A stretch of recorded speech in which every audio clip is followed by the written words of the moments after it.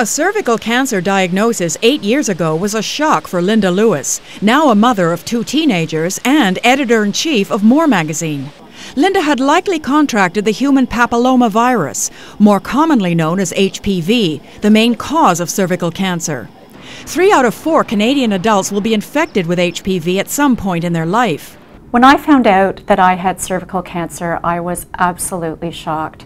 And I had no idea that there's this silent virus, HPV, that the vast majority of us are walking around with. And if it goes undetected, it can lead to cervical cancer later in life. Each year in Ontario, 500 women are diagnosed with cervical cancer and 140 women die from the disease. 2 years ago, a vaccine was approved by Health Canada to prevent infection against 4 types of HPV, 2 of which caused 70% of cervical cancers. Once again, the Ontario government is providing the HPV vaccine at no cost to all grade 8 girls as part of a school-based program this fall. It's so important for parents to get informed about the HPV vaccine. My daughter witnessed me go through major surgery, chemotherapy, and radiation for cervical cancer.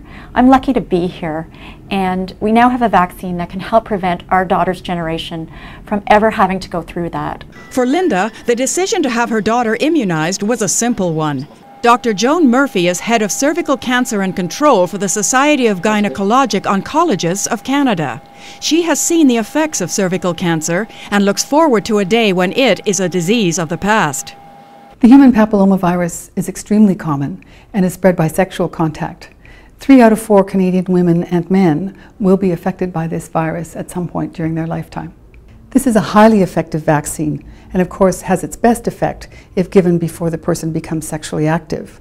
It's a major breakthrough in the fight against cervical cancer. The Ontario HPV vaccination program will continue this September for all girls entering grade 8.